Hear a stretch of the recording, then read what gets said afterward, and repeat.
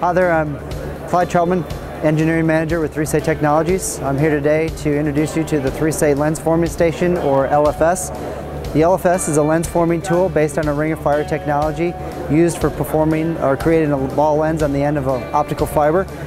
It's compatible with fibers from 125 microns up to 600 microns. Right now I'll give you a quick demonstration on how to use the machine.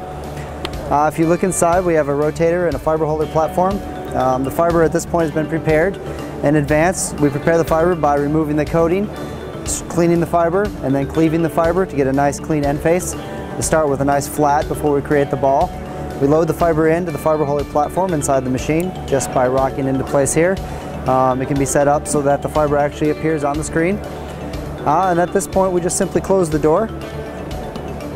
And we can actually see from this point, we have a very simple operator. This is focused on a production-based environment where an operator, any operator, can come up and run the machine quite quickly. You select a recipe.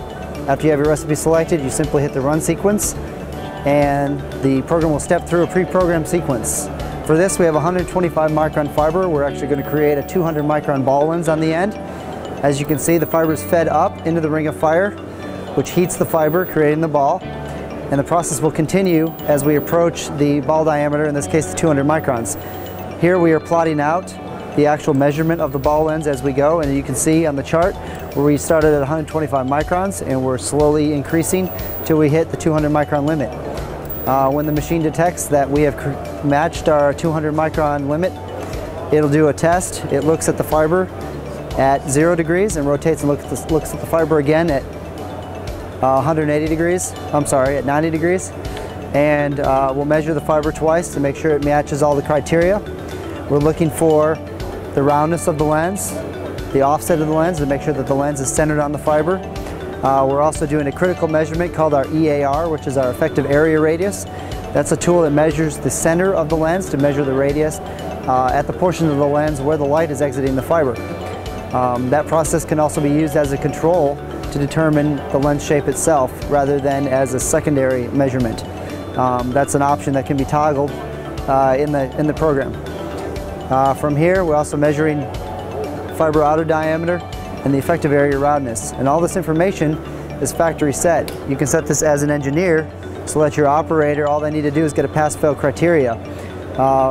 When the test is done, again, I said we look at it straight and we rotate 90 degrees to look at it for the second angle, in which case anything that would be bad or falls out of the limits would actually be identified here in red, and it would tell the operator that this is a good or bad lens. In this case, our ball lens meets all of our criteria.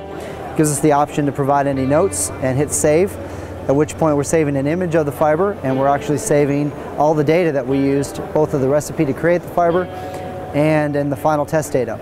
Thank you for your time. For additional information, please visit us at our website at www.3say.com.